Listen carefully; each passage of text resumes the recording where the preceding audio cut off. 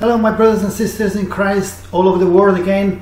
We're here again to join hands, hearts and minds in the Spirit and worship the Lord and pray again and maybe harmonize ourselves and sing along the hymns that the Lord puts in our hearts together in harmony. I hope you're having a good day and good time wherever you are. Here where we are in England and in this part of the world, it is 18 degrees as far as the temperature outside. That is Celsius, by the way. It's about 64 degrees Fahrenheit. So it's not bad. It's not hot, it's not cold, so it's good. It is cloudy though, and it rained early on. However, as we were watching one of these Christian channels that sometimes we watch depending on who is talking, and while we were having our dinner, I suddenly noticed at the bottom of the screen, as the preacher was preaching, at the bottom of the screen it said in big letters something like, I can't quote exactly, but it was something like, seek medical advice if you need medical treatment or have serious illness, something like that. As soon as I read that, I just thought, this sounds suspicious. You know, I don't care about the preacher, I don't care who does that. You know, if you do that, if they've done it on their own accord, if they've done it on their own discretion, I wouldn't agree with them. However, personally, I wouldn't put that there.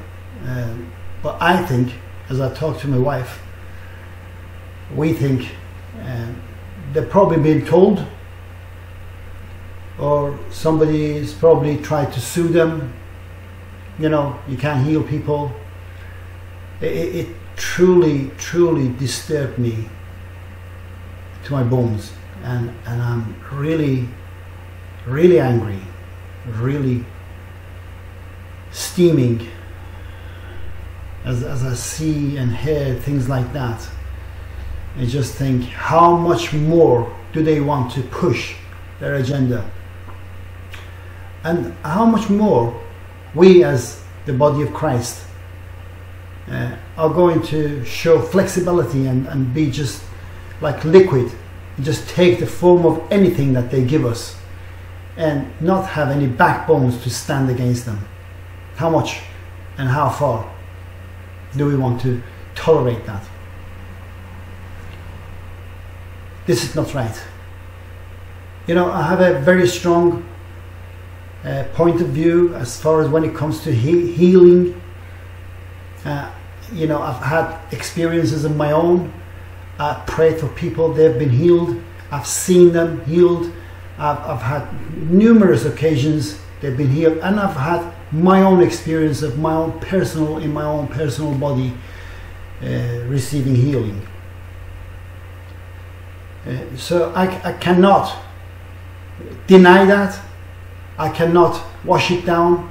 I cannot reject it, and I'm totally for healing, divine healing, and I believe it can take effect sometimes immediately, and sometimes it takes a while before it shows its results, before it manifests in your body or in your loved one's bodies, you know, to be healed.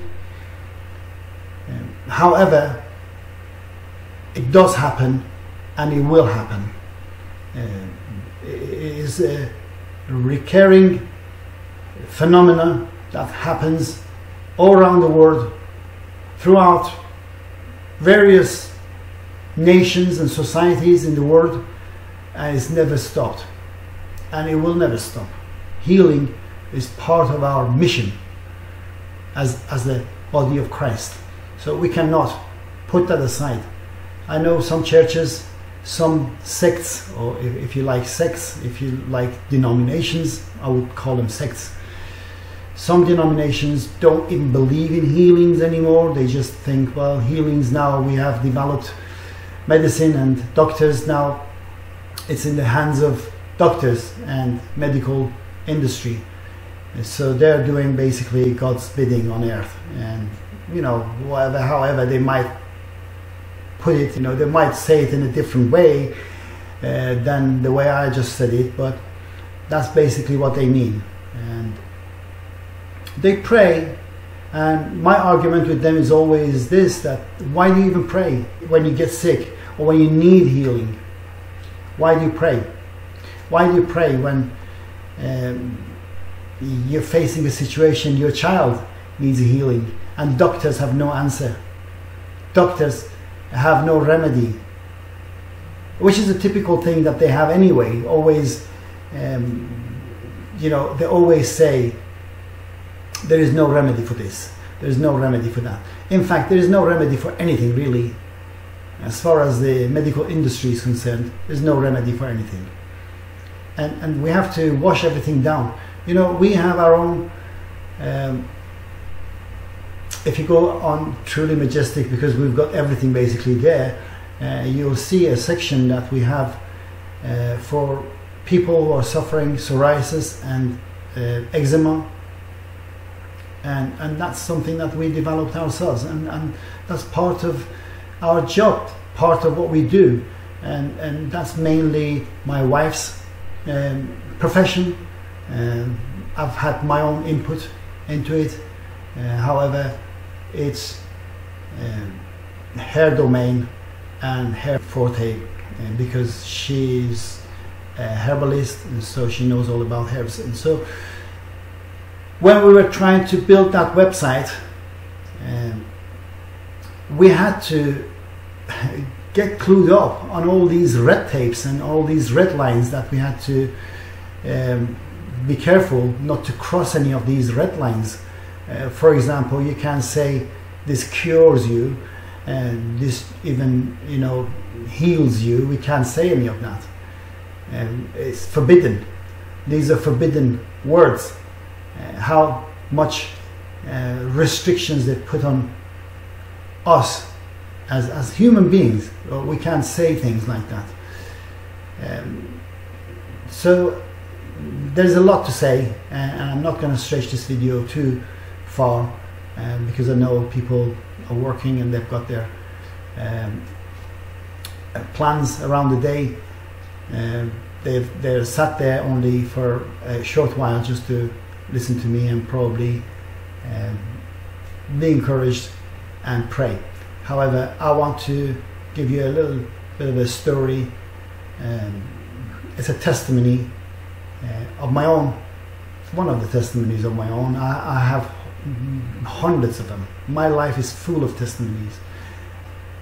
But again, we're just going to now focus on one and tell you one little story that affected me, and to this day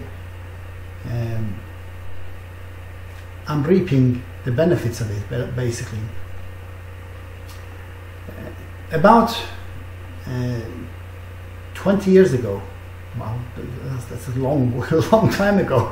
That's as old as I want to pretend to be. that's what, pretty too many years ago. That's you know, just thinking about it. Anyway, 20 years ago, then I was single and I was out shopping in a store, Suddenly I felt a tremendous pain on my left side of my back. I didn't know what it was. It was a sharp pain, and it was from inside. And to be honest, I'd never had any pain, and I was quite young and didn't really feel like there was any emergency. So I kept tolerating it, basically bearing the pain, and went through shopping, and I got to the checkout, and I was waiting there for the checkout to clear with the customer. There was a customer there, and this customer was talking to the woman at the checkout, just chit-chatting, and I was thinking, just get out, woman, just get out. And I need to get out of here. I was in tremendous pain, and the pain was increasing by the second. And anyway, cut the long story short, I managed to go through the checkout, pay the bill, got out. As I got out and walked, I still had a couple of blocks to walk to get to where I lived then. But I just suddenly felt like I can't even walk. I sat down, and I was thinking to myself, what on earth is this? Because this is unheard of, and I've never ever felt anything like this. So I dragged myself to home, and at the time I was living with a very close friend of mine who was a lot older than me, and he was, I used to consider him as my adopted father. He was looking after me, and he was taking care of me in many ways. He was a Christian himself. He was a Christadelphian Christian. However, we had a lot of disagreements in many ways as far as our doctrines were concerned, but that's besides the point. When I got home, I said to him, I have a really bad pain on my back. He said, just go lay down, maybe it's your stomach, or it's your back. I said, well, it's not my back, it's not my muscles or anything, it's inside. He said, maybe you've had something bad, food hasn't settled with you or whatever. Go rest upstairs and just lay down and see how it goes. I went there, laid down.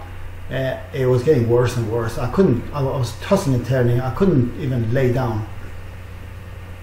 I shouted, Bob's, and that was his name. He came up. I said, look, I can't, you have to call an ambulance. We have to take me to the hospital. And he put me in his car and drove to the hospital. We went to the hospital at the emergencies, and they had me waiting there in pain for exactly 5 hours. 5 hours I was waiting in the A&E for 5 hours to be admitted, and I was dying. And as I was feeling like I was dying, I had no idea what it was. I was looking up as I was laid on a stretcher next to a window, and I was looking up to the sky, and I was thinking, God, I'm coming. But why? What did I achieve in my life? I hadn't even done anything. I was thinking, what was the purpose of my life then? I came to this life for this, for no reason, for no purpose, and I'm just going, you're taking me back. I haven't achieved anything. And I meant it. I was serious.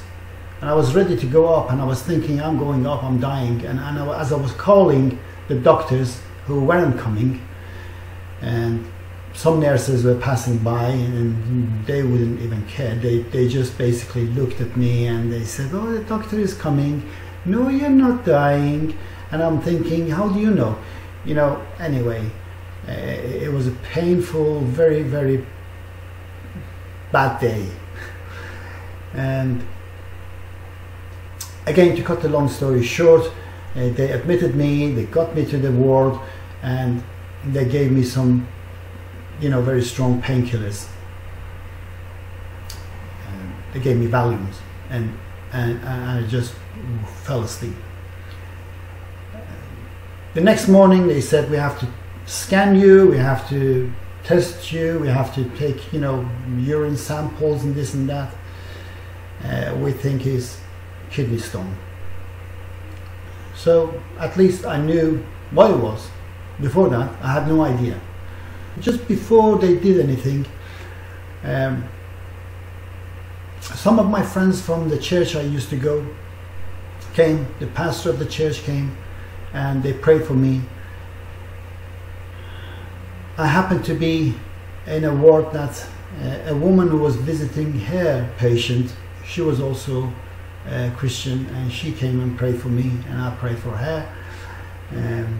And this is the first day after the night I just slept there, and they hadn't given me any kind of medication. And people came, prayed for me, and they did the scan, they did the tests. In the meantime, they were monitoring my urine and everything to see if I'm passing out any grits or stones or anything. I believed that the prayers would just heal me completely, especially a particular person. It was my pastor at the time, and he prayed for me, and I believed in his prayers, although there were other people prayed for me as well, but I strongly believed that his prayer would clear me, and that's exactly what happened. So they tested, they scanned, they monitored the urine and everything. They couldn't find a thing, and they said it was a kidney stone.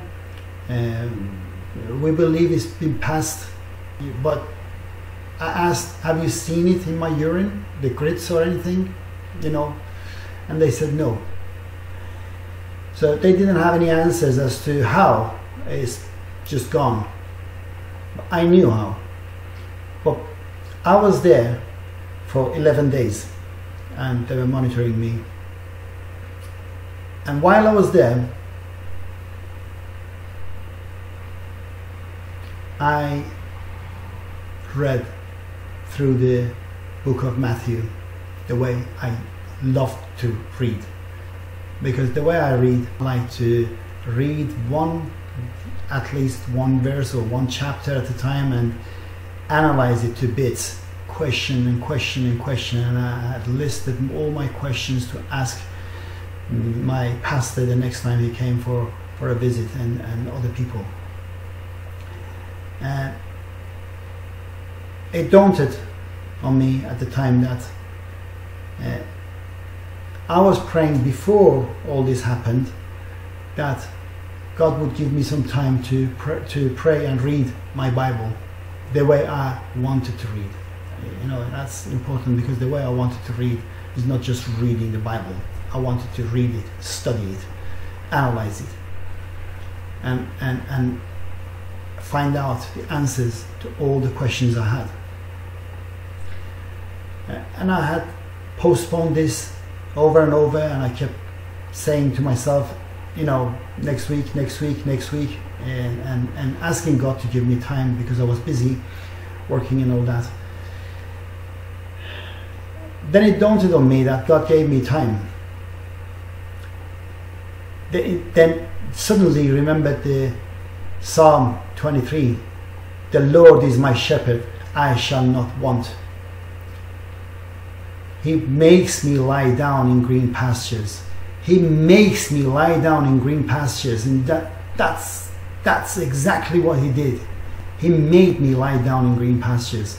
And I was lucky, because the nurses there, they were really good, and I know they're not always good, and that was just my God-given time, and people that were there at the time to do their job, really, to do their job and to do what God had appointed them to do. But they didn't know that. But I knew that, and I still know that. He makes me lie down in green pastures. He leads me beside still waters. He restores my soul.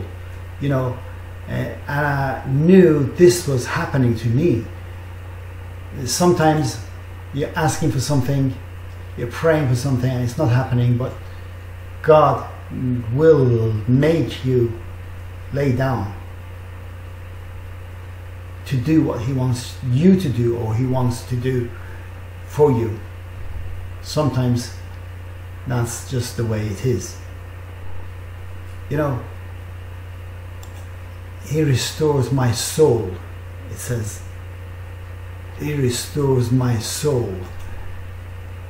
John also says in 3 John chapter 1 verse 2, it says, Beloved, I pray that in every way you may prosper. In every way you may prosper. Every way you think of, you may prosper and enjoy good health, as your soul also prospers.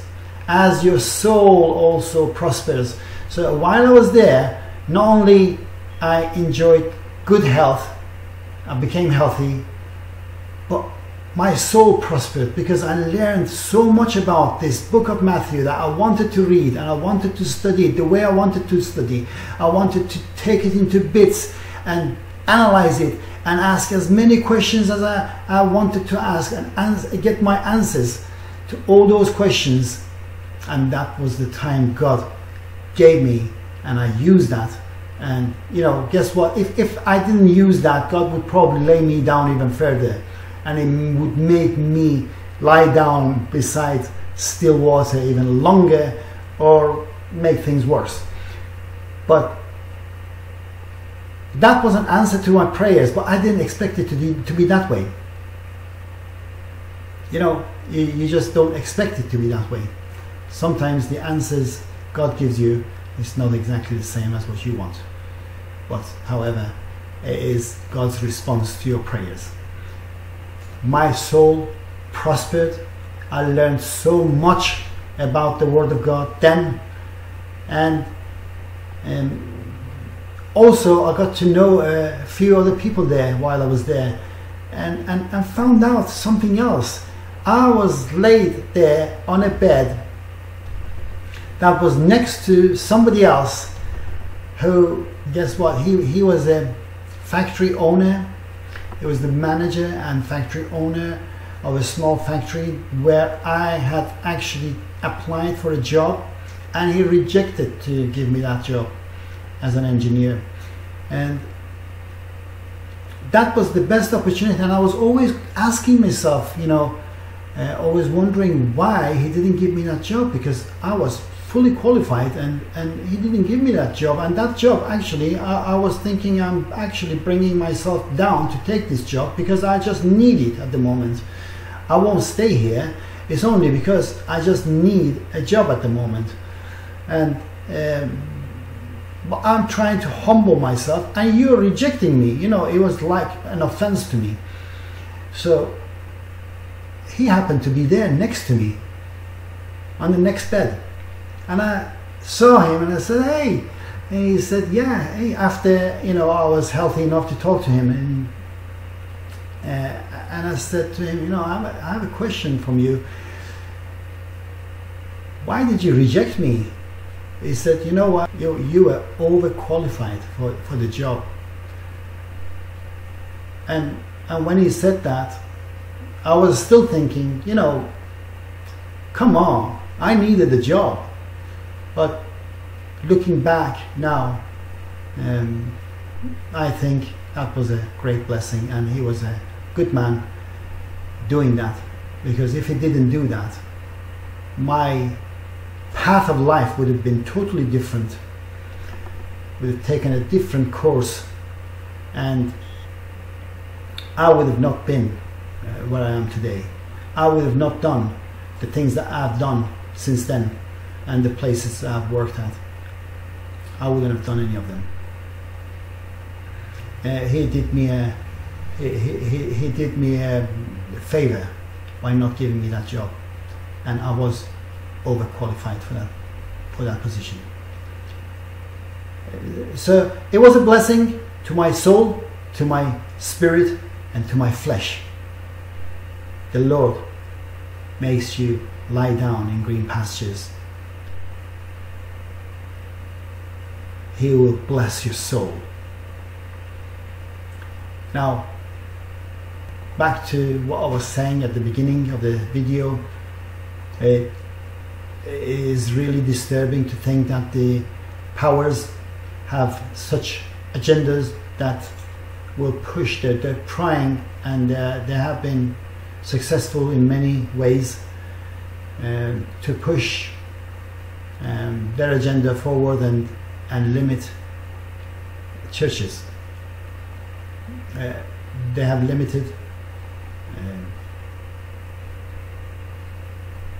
what we can say. They've limited us, restricted us as far as what we can say, what we can do. And it's sad, you know, when it is in the secular world and they say, okay, don't write in your, let's for instance say on our psoriasis / eczema healing website, don't write healing and don't write curing, just say this may treat or something like that. Have to water it down.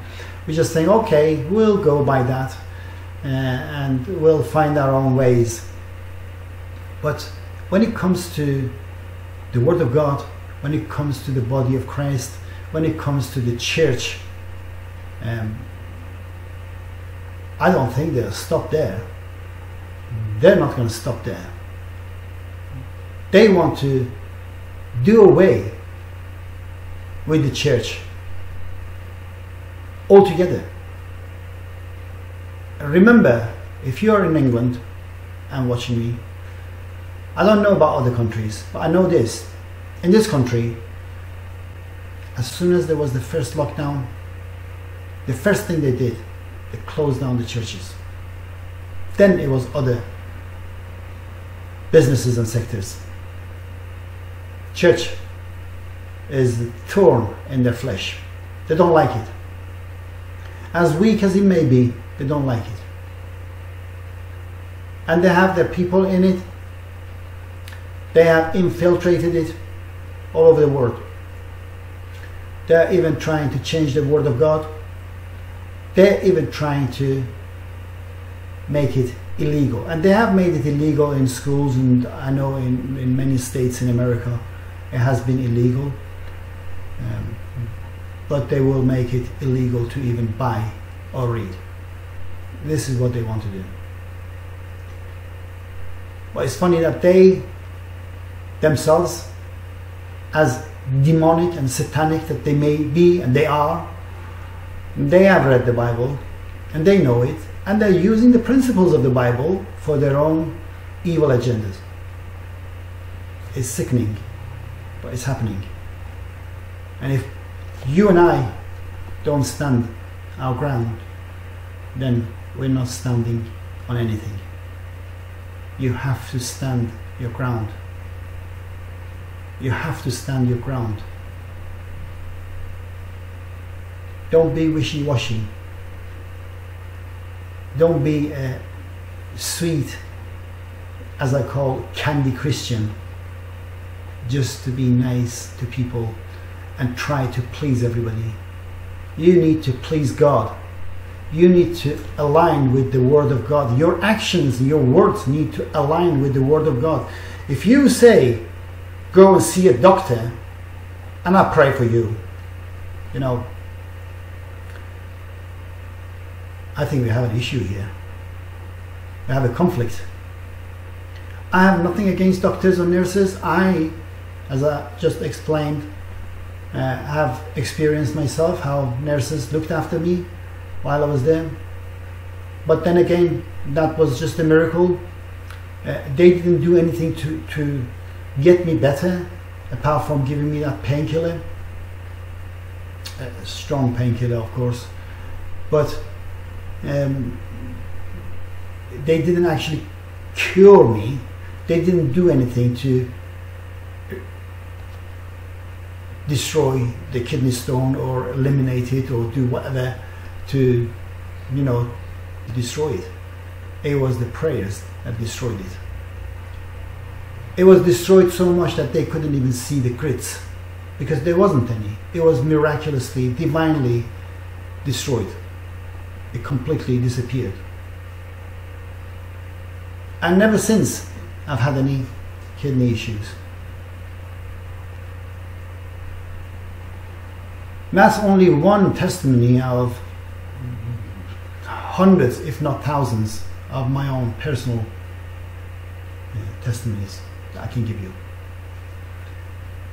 But I want you to know that there is a worldwide conspiracy against us. And if you don't believe that, I want to read that passage of scripture again for you from Psalm 2, which reads, "Why do the nations rage and the peoples plot in vain? The kings of the earth take their stand and the rulers gather together against the Lord."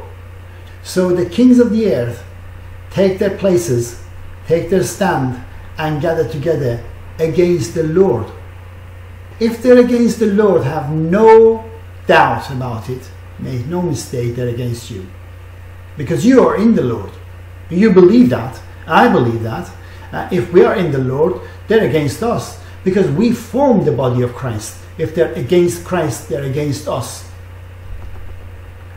But this is only one verse. There is more that testifies the fact that there is a conspiracy.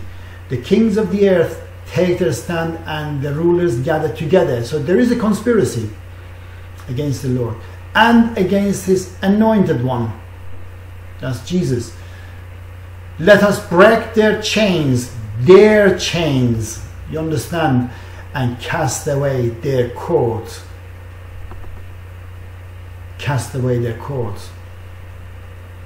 What is the chain that's holding us all together? This Bible, the Word of God. They want to destroy that. And guess what? The one enthroned in heaven laughs. The Lord taunts them. Then he rebukes them in his anger and terrifies them in his fury. I have installed my king on Zion, upon my holy mountain.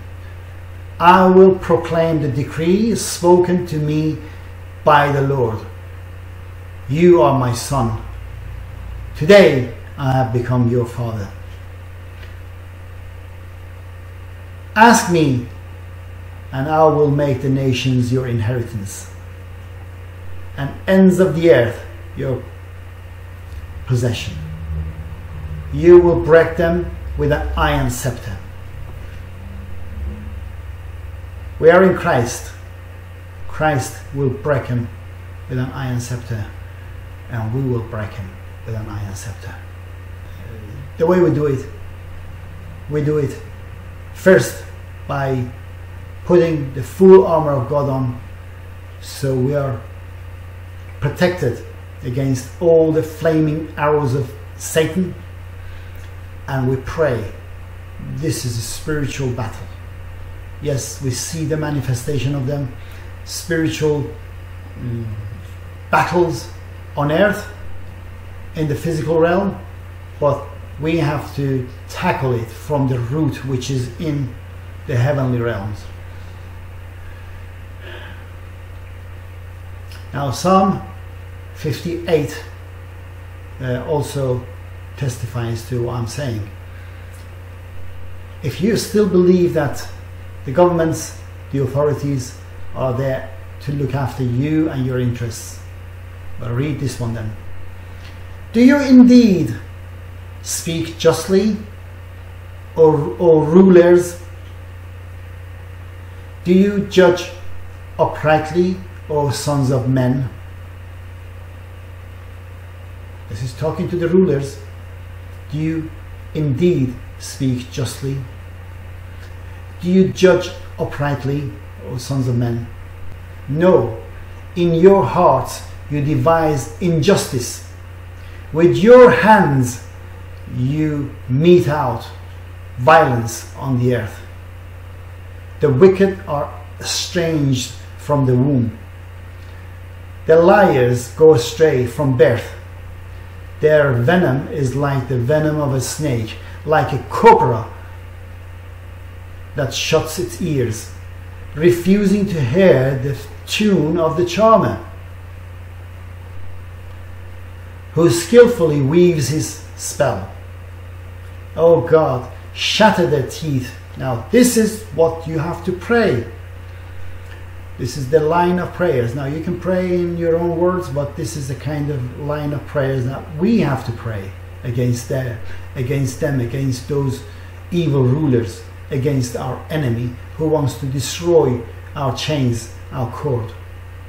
We have to pray also, we have to fight against them. We have to stand our ground,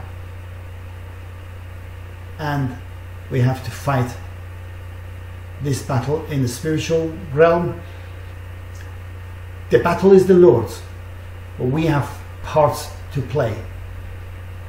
We can't just say, well, the battle is the Lord's, I'm just going to carry on my life and bow to the desires and demands of the evil rulers and just bend over backward and do whatever they want me to do. No, we don't do that. Now see how David is praying. Oh God, shatter their teeth in their mouths. Oh Lord, tear out the fangs of the lions. May they vanish like water that runs off. When they draw the bow, may their arrows be blunted. No weapon formed against you shall prosper. That's similar. No weapon formed against us shall prosper. Here you go. David is saying, may they vanish like water that runs off.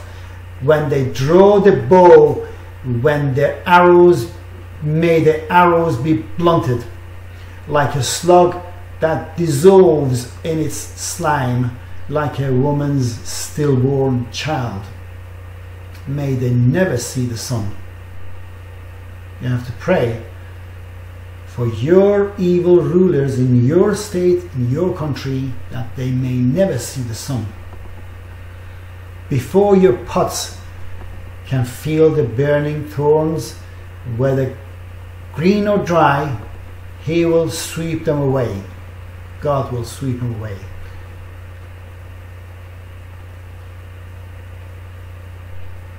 The righteous will rejoice.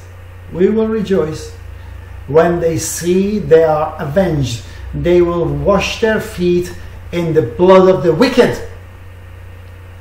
Then men will say, there is surely a reward for the righteous. There is surely a God who judges the earth.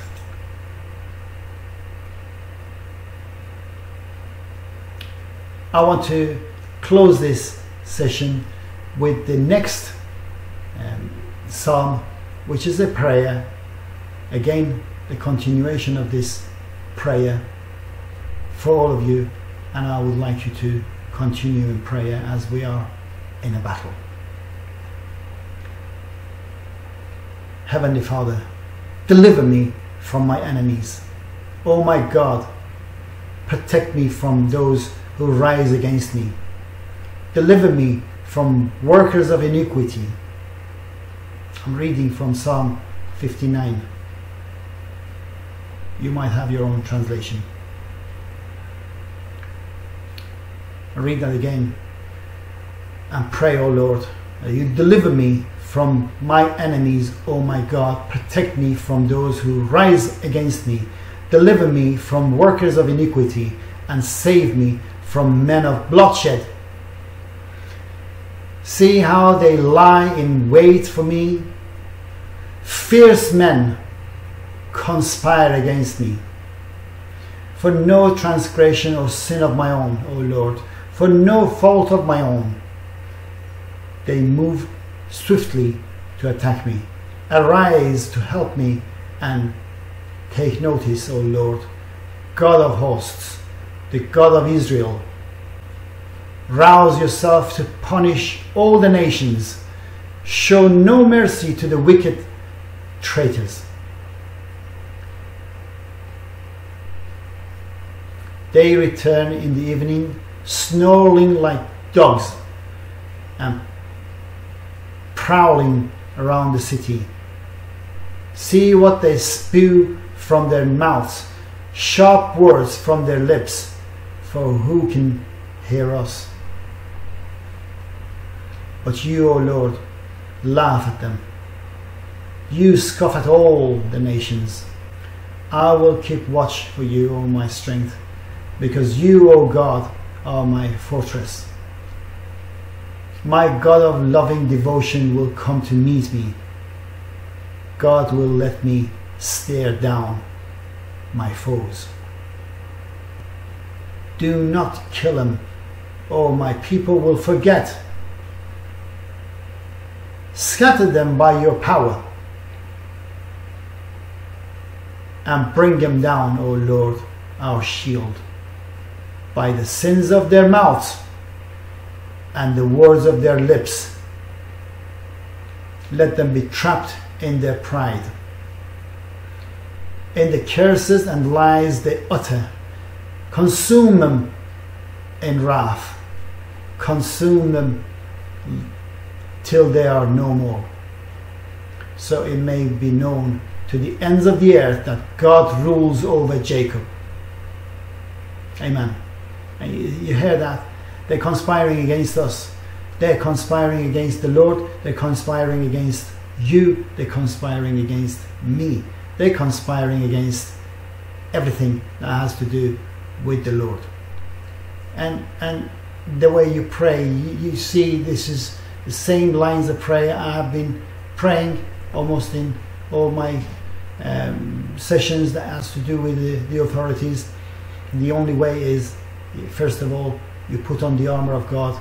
You be spiritually grounded in the Word of God, that is, and also pray that they may be scattered, they may be brought down by their own lies, be put to shame, be exposed, although they know no shame. They don't know that. They have no shame. But we need to pray that they may be exposed. Let them see what it says here. Let them be trapped in their pride, in the curses and the lies they utter. That is exposure. Consume them in wrath. Consume them till they are no more. So it may be known to the ends of the earth that God rules over Jacob. May God bless you and have mercy on you and your entire family and prosper you. In Jesus' name. Amen and amen. I'll see you again with another live session. Till then, goodbye.